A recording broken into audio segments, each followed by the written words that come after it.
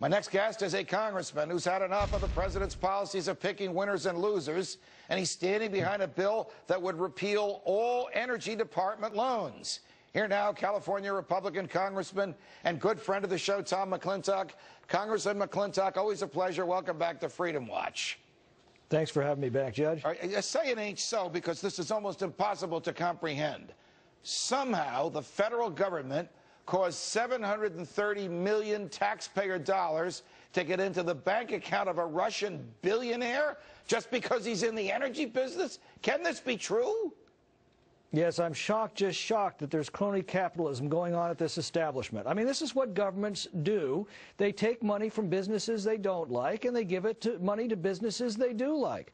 That's what's going on. Now, we're supposed to have a constitution to stand in the way of that kind of despotism, but we, the people, have been a little lax in insisting that our elected officials abide by it. All right, so what can we do about it? When the Republicans ran Congress, they let President Bush do this under TARP, as well as his two stimulus plans. Now that the Democrats, or actually this energy bill occurred when the Democrats controlled both houses, they gave this power to Barack Obama. Is the Congress just going to sit back like a potted plant and give huge chunks of cash to the executive branch and say, you spend it on your friends however you want, and then complain when they don't like how he spends it?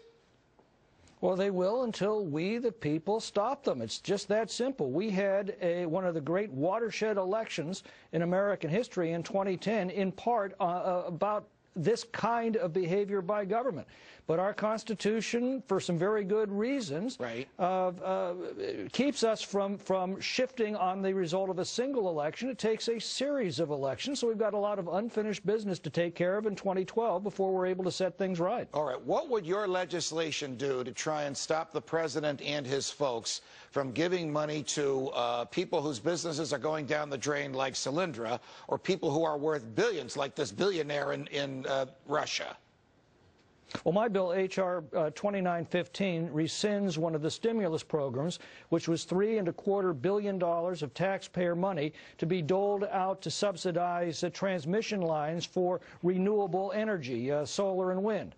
Our measure simply says you need to stand on your own merit and stop tapping the taxpayers. If your projects are such a great idea, you should have no trouble attracting private capital to finance them. Right. And if they're not such a great idea, you've got no business tapping the American taxpayers. This particular program, by the way, doesn't even require the company to declare bankruptcy like Solyndra. All the company has to do is say, well, this isn't panning out the way we thought, and the taxpayers end up eating the difference. Before we go, we just have about half a minute left. Are we doomed? Is whatever party that is in power just going to take taxpayer dollars and bribe the people with their own money? Or is there some structural, institutional way that we can prevent this from happening, no matter who's in the White House and who runs the Congress?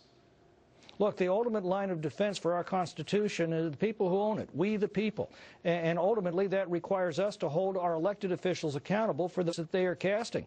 That's now starting to go on. We're watching the American people engage at a level I've never seen before, and ultimately I'm confident they will set things right. Congressman Tom McClintock, always a pleasure. Thanks for joining us. Thanks for having me. Holiday bonuses.